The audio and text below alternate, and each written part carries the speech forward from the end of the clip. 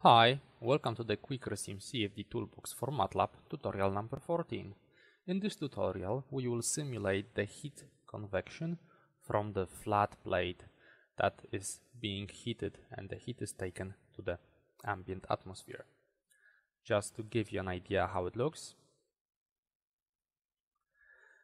the inflow is from the left hand side, number 8, and the heating plate is located at 12. So there is some open space at 11, there is a far field at 10, and the outlet from the computational domain is at 9. We'll come back to that later on. First of all, let's deal with the mesh.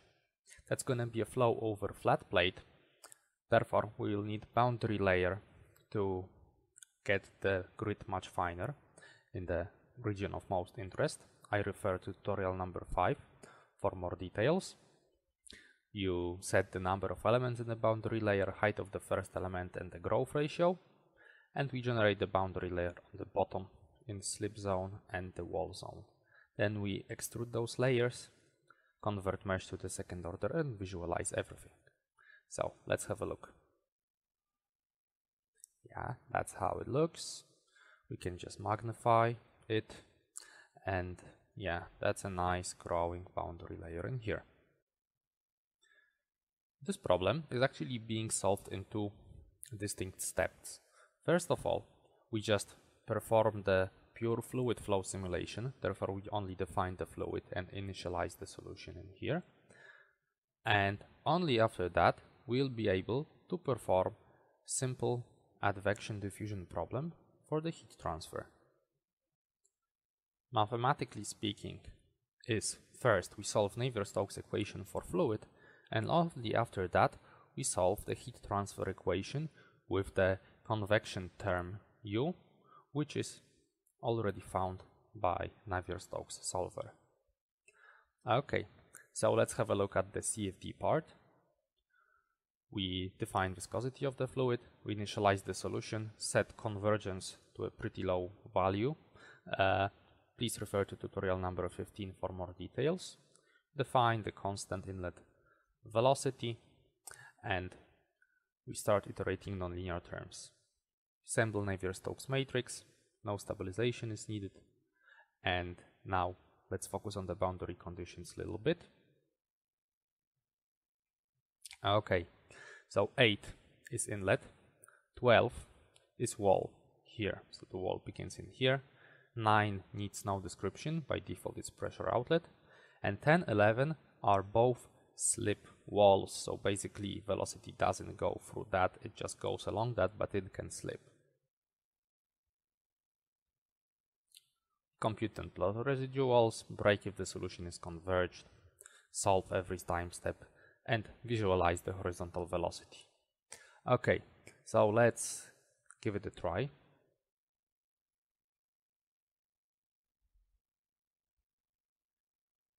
The convergence starts here. You can see only after the first step it's pretty low.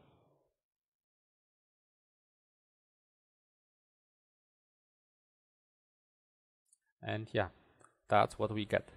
That's the horizontal velocity.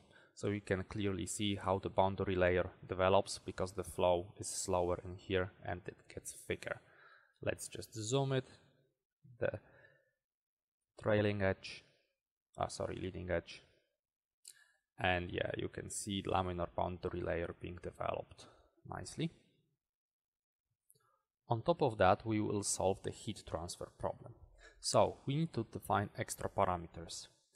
That's the thermal conductivity of air, density of air, heat capacity of air. That's the thermal diffusivity of air, which is conductivity normalized by density and heat capacity. We also define the Prandtl number here. And we start with assembling the problem or calculations. Heat transfer problems are exactly the same as diffusion problems, so we use assemble diffusion matrix 2D. We also add the scalar convection matrix that results from the fact that there is some non-zero U, that is left hand side of the equation that I showed you. Assemble all together. We apply the boundary conditions. That is simply the inlet air has temperature 0 and the wall has temperature 1, so 8 inlet in, wall 12 1. And now we solve the problem. The problem is linear, therefore we just solve it in one step. And we can visualize the temperature field. Okay, let's proceed.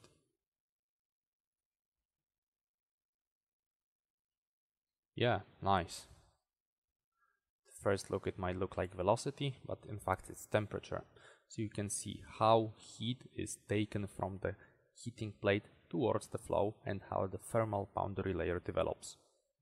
Now we'll do some post-processing on those results. What we'll want to do is to compare the Nusselt number, that means the non-dimensionalized heat transfer coefficient on this surface. We'll compare it to some known analytical solution.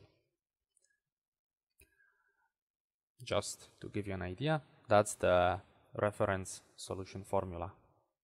In order to find the Nusselt number, we will have to divide the heat transfer coefficient by lambda.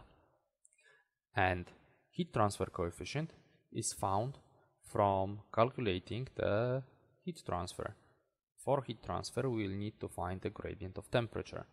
And this itself is found by the function solution gradient to d, which simply evaluates the gradient of temperature vector. We also need to divide everything by the temperature difference to get the proper scaling. Okay. Furthermore, once we have the new from our simulation and new reference from the formula, we'll just plot it in the figure and see how one compares to another. We just create two scatter plots on a sub-figure, add some legend, keep it turned on, get the grid title and coordinates. Okay, so let's go. Okay, yeah, there we go. So that's how it looks along the plate. That's what formula tells us, the blue one, and our solution is the red one. And that's the value of Nusselt number. So we can see that those values compare pretty nicely in the first region, and now then downstream there starts to be some discrepancy growing, but it's at the order of like 10-15%. You could experiment with finer mesh to check out if it really makes sense, does it converge, and so on. For now, that's all on this tutorial. You can do lots of more preprocessing things when you check out, for example, tutorial number 15 or other tutorials on heat transfer. For now, we hope that you enjoyed. If you did, please subscribe or leave us a comment, and see you next time.